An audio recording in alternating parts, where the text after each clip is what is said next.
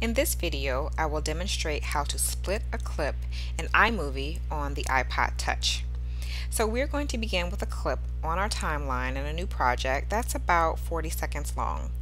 What we would like to do is trim this clip down to about 20 seconds, where we keep the first 10 seconds of the clip and the final 10 seconds of the clip, thereby splitting the clip and removing the middle 19 or so seconds from our movie.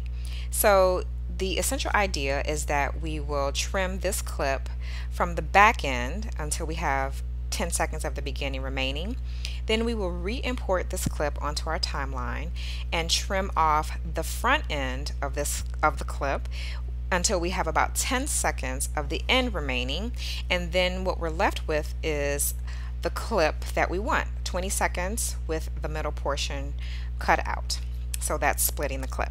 So let's begin. We will select our clip, trim off the back end of this clip until we have about 10 seconds. There we go.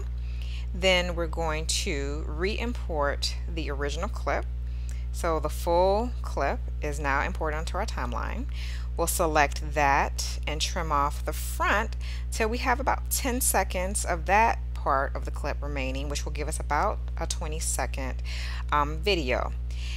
Now we will play the video, and we see that we've got about a 20-second clip now with a middle cut out. Thereby we have split the clip. iMovie places a transition automatically, which looks nice, so we'll keep it.